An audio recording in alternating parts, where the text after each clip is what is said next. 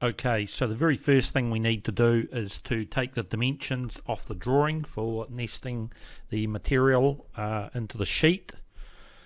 So we've got our drawing on the screen of our tool chest that we're going to build, and we need to take the sizes that we're looking for. So this is the lid, so I'm just going to highlight it, the sizes of the lid. We've got 747 by 551, so that's going to be the lid's cut size. The next drawing is for the ends of the lid. There's two of them required, and it's 362, but I'm giving you a height of 125. That's the size. So that is made up of the 83.5 millimeters on the right hand end here, and the total fold distance that we have to add to that is 34. So those two dimensions, 83.5 and 34, get my calculator out and just add those, plus 83.5, they come to 117.5, but I'm telling you that the cut size that I want you to do is 362 by 125 to give you a wee bit more material. So that's for the lid. The base, I've written up the top here, it's 362 by 420. The 362 comes from the bottom. We're rounding 361.8 up to 362. The 363 plus, we have a fold of 27.5 there, and we have a fold of 20 mil there. So if I add those 363 plus 27.5 plus 20, that gives me a cut size of 410.5. I'm telling you to add a little bit of extra material and cut them, and you'll need two of them. So down to the body for the tool chest, if we look at the datum point corner, which is over in this corner here, we have 0, 0 starting in this corner, going across horizontally. Our largest dimension across this way is 747 at this point. And going from that base corner right to the very top is 1138. So the body size will be 1138 by 747, and then we have to make two runners for the tray to sit on. Now they're going to have these dimensions here, 12 mil high at this point, 39 mil wide, and I want one of them to be 22 millimeters high and one of them to be 50 millimeters high, and I'll explain that later. So you're going to have to work out the cut sizes for this area here, but the length of it is 740 long. And then you've got the tray, has an overall size going from the bottom to the top of 460.7, so we're going to say 461. And the width of it at the top is 396.4. We'll just knock that back to 396. So one of those, two runners for the tray to sit on, the base, two ends for the base, two ends for the top, and the top. So those are the sizes that we need to insert into a nesting sheet or a nesting plan into the sheet so we can cut it economically out of the sheet. So here's a drawing of the sheet that we've got out of the rack. It's 2mm Zintex sheet or electro galvanized sheet. It would have a size of 2438 long, and it should have a width of 1219 millimeters. It could be 1222. No one seems to be able to roll a sheet to the correct size these days, which is surprising. 2438 by 1219 is actually an imperial size. It's an 8x4 sheet, 8 feet by 4 foot sheet. Some sheets come at metric sizes these days at 2400 by 1200.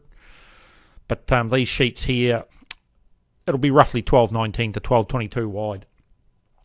So I've put my pieces in here: chest body, chest lid, chest ends, lid ends, and the two tray runners. So and you'll see that actually the tray is missing. I haven't put the tray on here because it's going to cut into this large portion on the side here. So I would cut that. We might cut a sheet up and take all the trays out of the one sheet so that we can cut it economically out of a sheet. If I was cutting it, I'd probably put it down on one corner here, and the base of the balance of the sheet would actually be waste, or not waste. It could be used for another job because it's quite large. But I've decided that I'll try and cut them all out of one sheet. So what we need to do is just lay off the dimensions in this drawing. So I'm just going to do that in the drawing. So just a dim linear dimension. And it's going to, right down in this bottom corner, just going to come up 50 mil. So it's the chest body is 747 wide, and it is 1138 millimeters. And then the chest lid was 747 long as well. And it, what have I done there? Why haven't I hit that? Do that again, sorry. Lineal dimension, 50 millimeters. There we go. And it was 551 millimeters wide. So there's my, you can pretty much work out that the length that you're going to cut your sheet. I'll stick the dimension on the outside of the drawing. Come down here, 75. So my total length that I'm going to get, you know, these pieces out of is going to be 1494 by the full width of the sheet. So sticking some dimensions in on these other ones. Chest ends. Why am I hitting that in the wrong position? No, I'm going to get rid of that. I'm not thinking for some reason. Lineal dimension. Lock it in there. Coming up from the base was 362 wide. The lid ends were 362 wide as well. We'll just put that there, and they had a width of 125, I believe, from memory.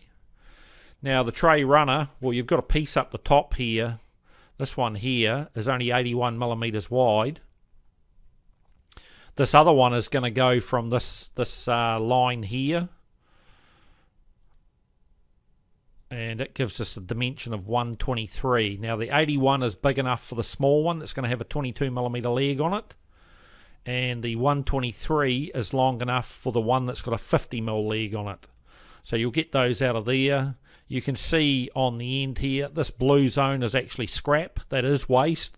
You'll cut that off and you'll throw it in the scrap bin. So that's how you're going to nest this material into the sheet. As I say, we will cut the tray out of a separate sheet altogether, and we'll do that. We'll cut a sheet up and we'll take the whole class's material out of the one sheet. You will cut those pieces, you will deburr them with the deburring tools in the cabinet, and then we are ready to start marking them out.